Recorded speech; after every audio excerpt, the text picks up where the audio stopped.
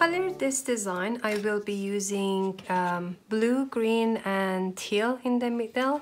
So I'm going to start off with maybe the light blue, which I have those blues planned there, and then I'll kind of continue from there. So starting off, I'm going to grab some of that light blue and put it on my mixing plate. In this case, I'm just using a disposable paper and adding some water. Make sure that you change your water, right? Like in the previous video, you saw me working on 2 designs at the same time, and most likely you guys end up doing the same thing because you want to wait in between, so when that part is dry, kind of going back and forth. And doing that, both of my waters were pretty unclean. So make sure that you change and grab some new water. Okay, so starting off with that blue, I'm making it pretty light. The light source, we decided it's gonna be on top, right in the middle. So I'm going to shade either side, kind of coming down. So very simple, not making it any complicated. I'll just put a wash on that side, and it's fairly light, so there aren't a lot of pigment in my brush. I added a lot of water to this. So just simply drawing 2 lines. And I'm going to add even a little more water to it as I'm coming to the front. So I'm grabbing more water to show you. You see, I have even less pigment now. And with that, I'll just make some more marks. And these are gonna be even lighter, right on the edge. So I kind of make the edge blend in, smooth it out. There you go. So if you want to keep it as that light, you're good. But if you want to add more shadows to this, this is the time to add that. I think I will add a little bit darker tone. In order to do that, I'll just grab heavier pigment, right? So I'm not changing the color, same blue, just have more pigment on my brush. And as you can see, as soon as I apply that with my brush, it's going to spread out because it was pretty wet.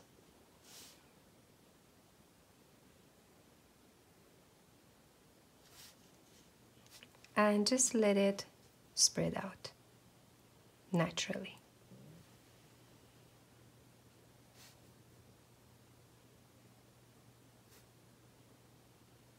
There you go. So that's for that. Now, if you want to, I'm going to have the lower part and the upper part in green. So for shading this blue, I'm going to use my green, and that will create some kind of teal in the middle, right? So I'm gonna grab a little bit of that. And you add a little bit of blue. And that is going to be my shade, like a darker shade for the same blue. You don't have to do this. These are my color choices for this specific design. You could, if you want to darken the blue, you could go with the darker blue. You could add black, kind of gradually moving towards navy and eventually black. I like to keep it a little colorful, and I usually stay away from using a lot of black unless for the outlining. Now right here, I'm going to see some shadow under the bust line. So I will apply that right now with this color, which is my dark shade. And I'm mixing a little bit more of blue.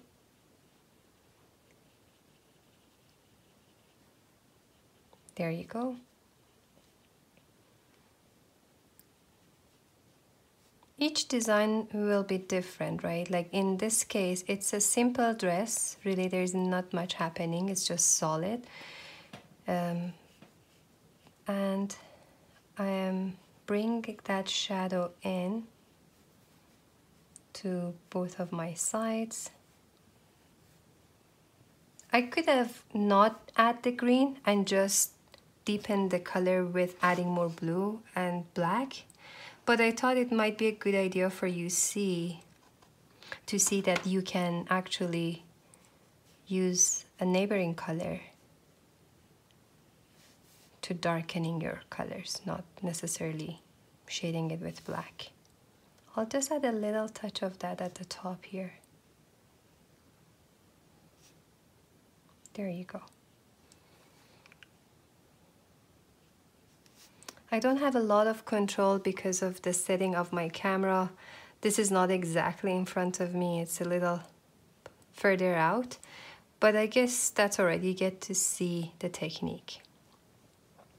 Make sure the way you're arranging your sitting, you have a lot of control. So technically the paper should be much closer to me, and I almost lean over, well, not bending, my back should remain straight, but you know, right now it's pretty far out from where I'm sitting.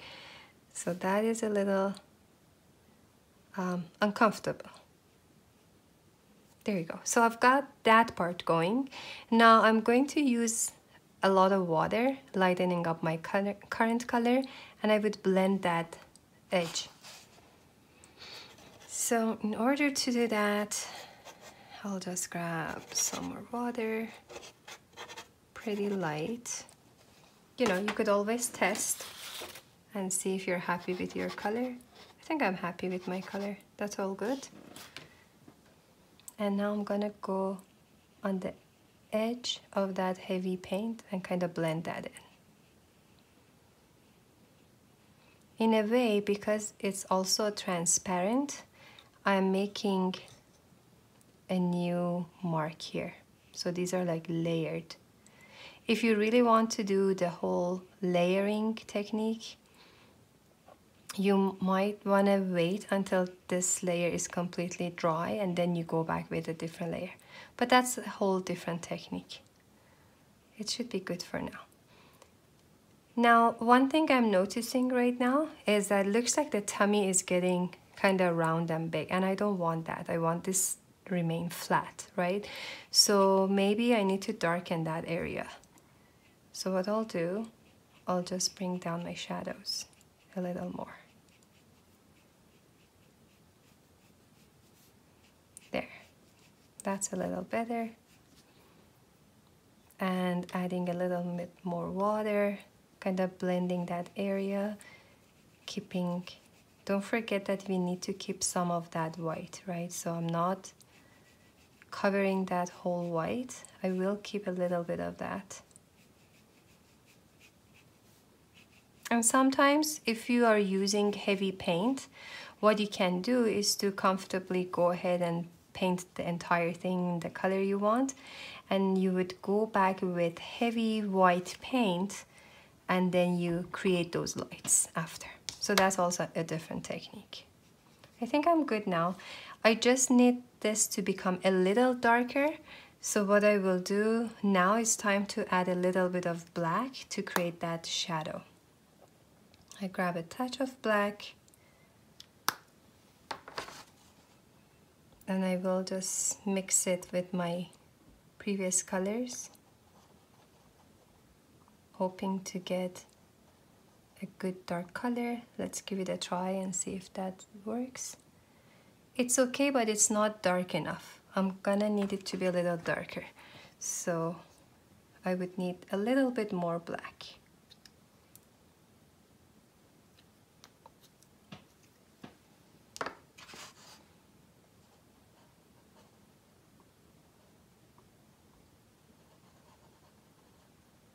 Okay, that is pretty dark, but I think that should be all right.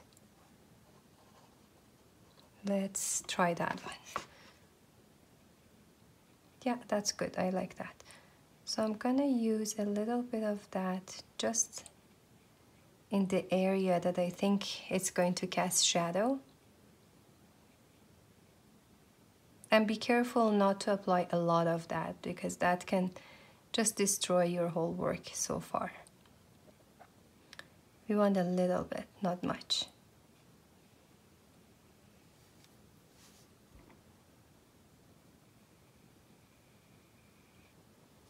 Right, and then I will clean up my brush with clear water. I gently go over the edge and try to get rid of that harsh line and kind of blend it in.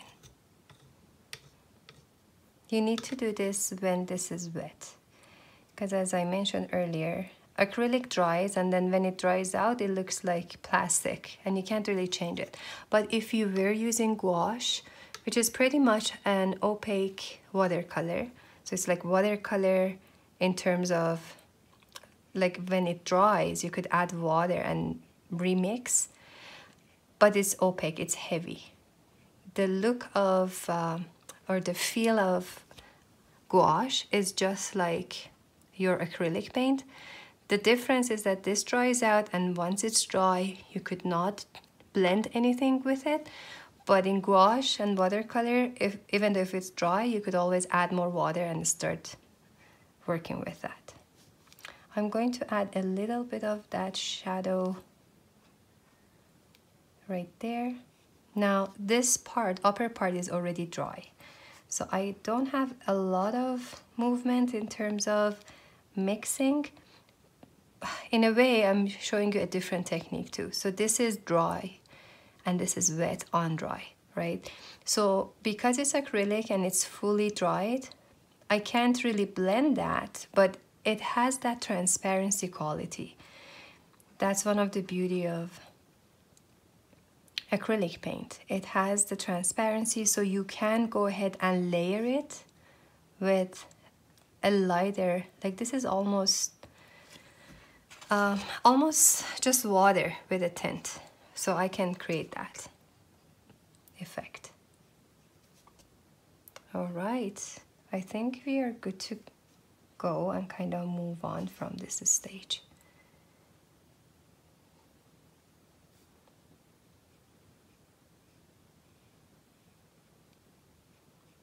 Okay, so next you're gonna kind of look and plan what you want to do after. So I think next we can do those two areas, the strap and the sheer behind the arms. We could also do the skirt part. But this is pretty wet, and I'm afraid that if I work in this upper part, I may mess it up. I'd rather to work in the lower part, wait until that's dry, and then I'll get back to that.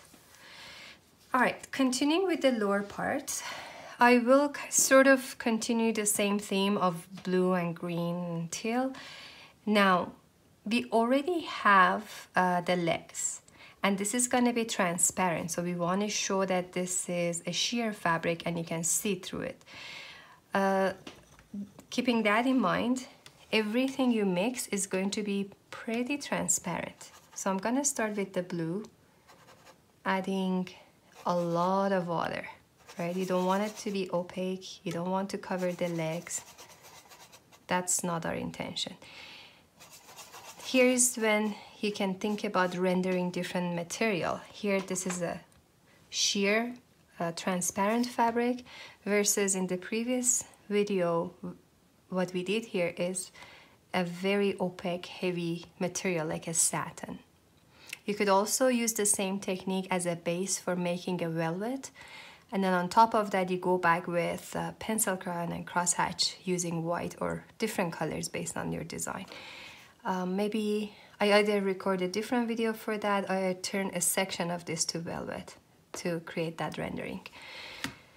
All right, so my water is pretty translucent, you see, and you want to use your bigger brush. And I want to consider all those lights as we talked about. So the lights is in the center. I'm going to keep this side light and kind of, so say from center out, it's going to be white, lighter color, darker color, all the way to really dark. So keeping that in mind, I will start putting my first wash. And again, because I'm right-handed, I rather to start from left to right. If you're left-handed, you might want to work in the opposite direction. Okay, so I know that this area is going to be dark because it's right on my side, right? So I'll go ahead and make that whole area wet, leaving a little bit of white.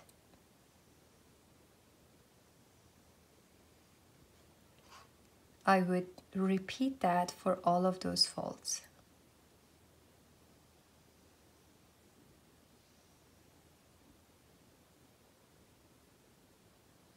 And because I have lots of water and this is watercolor paper, I should be good. You know, you don't want to rush too much because you're applying a lot of water and hopefully it doesn't dry out quickly. And as you can see, I'm going over the legs, but the legs are still showing. And that's how you get that transparency done. After this, we will continue applying all the shades as usual. You know how we did the previous demos. If you're gonna continue doing that, for now I'm trying to be quick. So maybe I stop talking for a second here.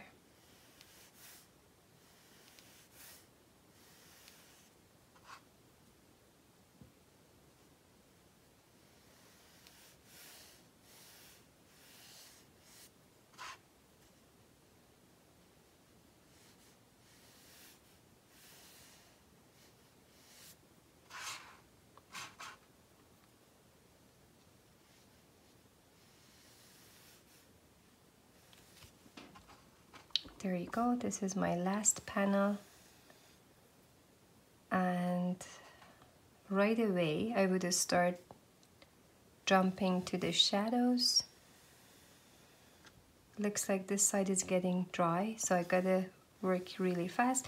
I could have just completed one side and then moved on to the second side, but I guess I didn't. So here I'm going to mix a little darker tone. I use that green and more of the blue. And I have more pigment, pretty much. That's the main difference, right? It's a little heavier. Now I'm gonna grab more blue, more green. I think this should be fine, but let's give it a try. All right. Yes, it's still wet, so that's good. I can still see some movement.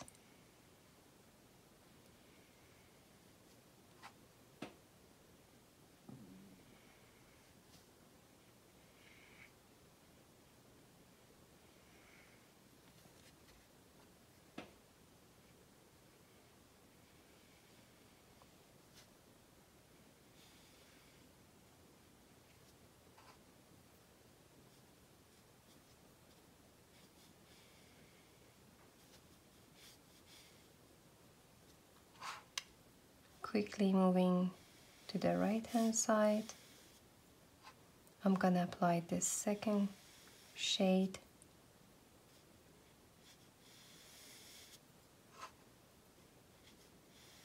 I think I have too much water here. So as you can see, it's spreading out, but it's all right. They're all gonna go into the same place at the top. And you don't want to make this really dark, because if you go really dark, you can cover the skin. And so you just want to keep it as light as possible, but also applying your shadows. That is a little tricky, but if you practice enough, you get there. I feel I have too much water happening here. So what I'm gonna do, I'm gonna come to rescue. I'm gonna lift up some of those extra water, and basically by lifting it up using my brush, and there you go, should be good now.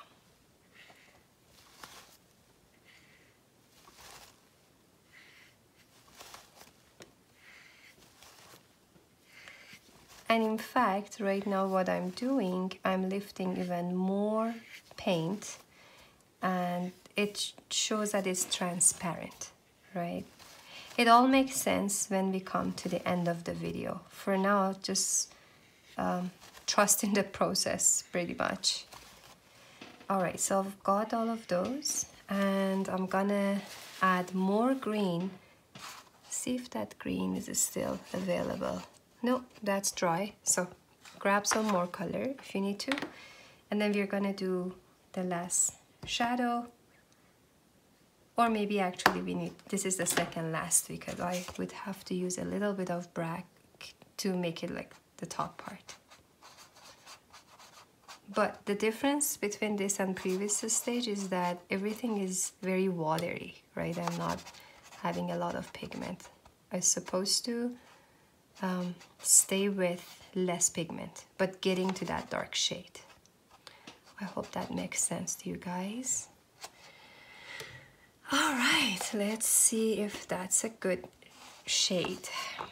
Again, I would apply it only to the side that is going to be dark.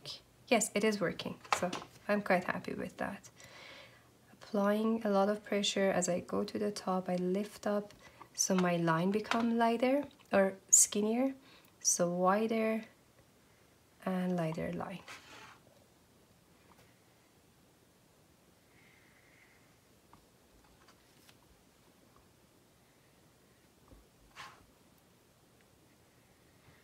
There we go.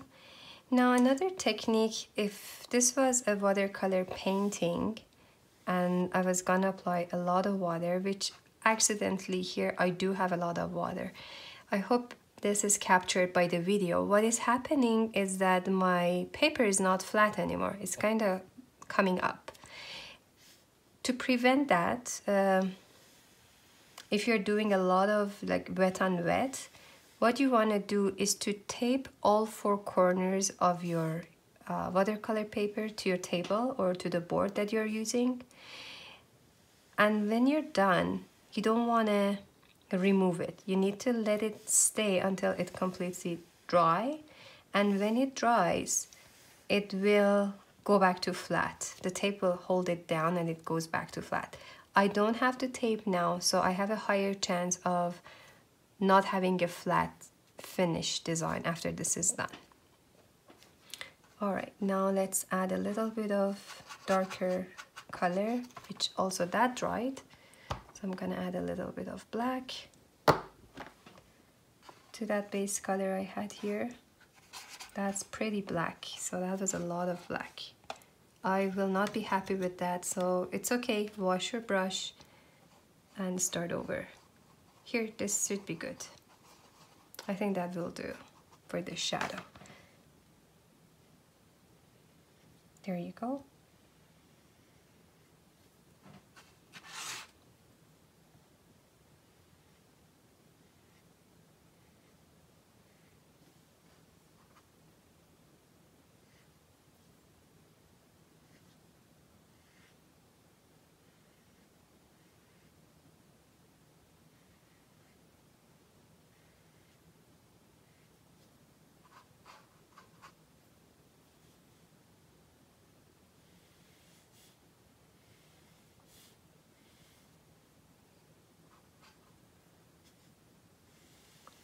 Sometimes it's a good idea, like if the detail are so little, like this design I'm working on, it's a good idea to wait in between your layers. Otherwise they kind of run into each other. You know how I had that part all dried out before I went back for the shades? I'm considering that that was a better method because I guess subconsciously I did that because I know that was a smaller area versus this larger area, which I easily could do wet on wet. When your areas are smaller like that, or these guys, it's a good idea to do maybe 2 layers of your shade and then stop, let it dry, then you go back with layering method. Now I see that these colors are kind of running into each other and I'm not so happy about that. So while this is wet, I have a chance to rescue that. See if I can do that. You could either use your paintbrush to lift up some of those pigments, or you could use a Q-tip. And let's see if I can use any of them actually. Nope, that's pretty dark and it's deciding to stay.